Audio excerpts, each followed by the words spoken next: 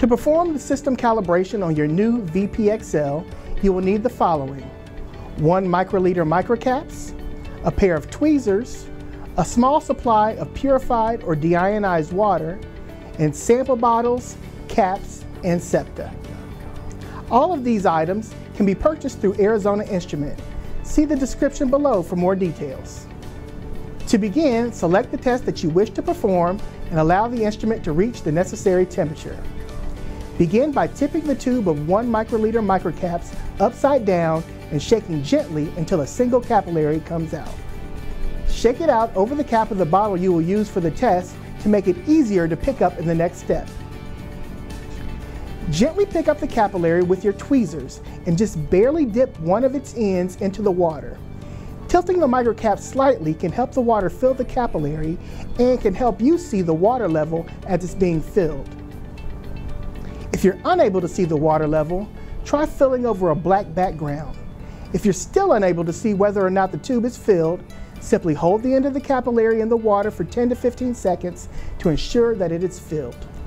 Remove the end of the capillary from the water and wipe away any excess water that remains on the sides of the tube with your fingers or a chem wipe. Be careful to avoid touching the ends of the tube, as this can cause some of the water to escape. Gently place the capillary into your sample bottle. It's best to do this horizontally rather than vertically to avoid dropping the capillary and allowing some of the water to escape. Put the cap on the bottle and, if the microcap is not centered, gently shake the bottle until it is in place. Place the bottle on the transport with the cap side toward the instrument. Hit the test button in the middle bottom of the touchscreen and follow the on-screen instructions. Testing times range from 3 to 7 minutes for each 1 microliter microcap. Once you have 3 test results that are within 50 micrograms of each other and fall within the range of 950 micrograms to 1050 micrograms, you can perform statistical analysis on the results. Follow the on-screen prompts to perform the analysis. If the standard deviation is less than 50 and the coefficient of variation is less than 5, the instrument does not need to be recalibrated.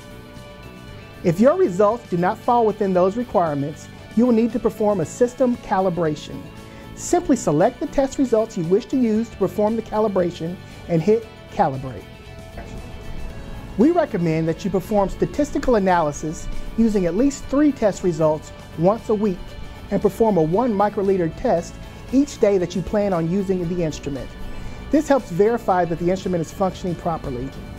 For more help regarding filling the capillary tubes to perform a system calibration or RH sensor verification test, or for answers to any other questions, visit us online or contact us via the links in the description below.